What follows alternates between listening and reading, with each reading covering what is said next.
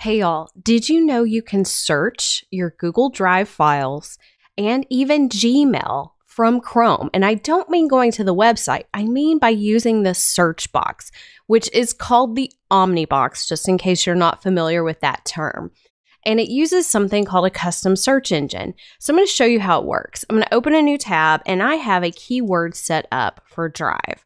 And all I have to do now is hit tab after I type the word Drive and I can search my Drive files. So if I just search for my name, it's going to open up Google Drive and automatically search for everything that has that keyword in it. Super, super easy. Here's how you set this up.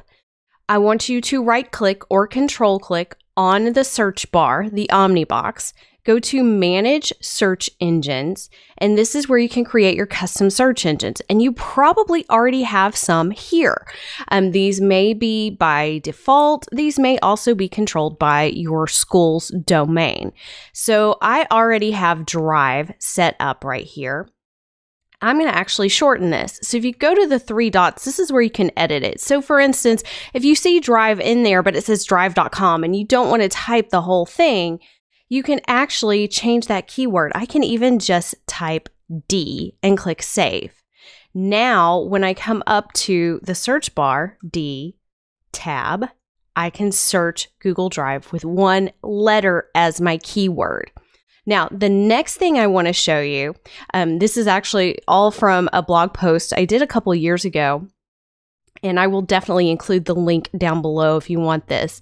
But there is a way to search Gmail as well. It's not quite as easy, so I'm giving you the URL to set up your own search engine. So just click Add. We're going to call this Gmail. This is just what you call it, your keyword. And I'm going to use Gmail as my keyword as well. And then copy and paste that URL in there. Click Add. And now, when I come up to the top, let's start from scratch, and I type Gmail tab, I can now search Gmail.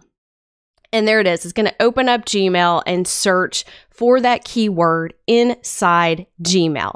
Now, this is awesome. This is such a huge time saver. This is part of our time-saving tips and tools for teachers podcast series. And I will also include a link down below so that you can listen in and learn even more time-saving tips and tools.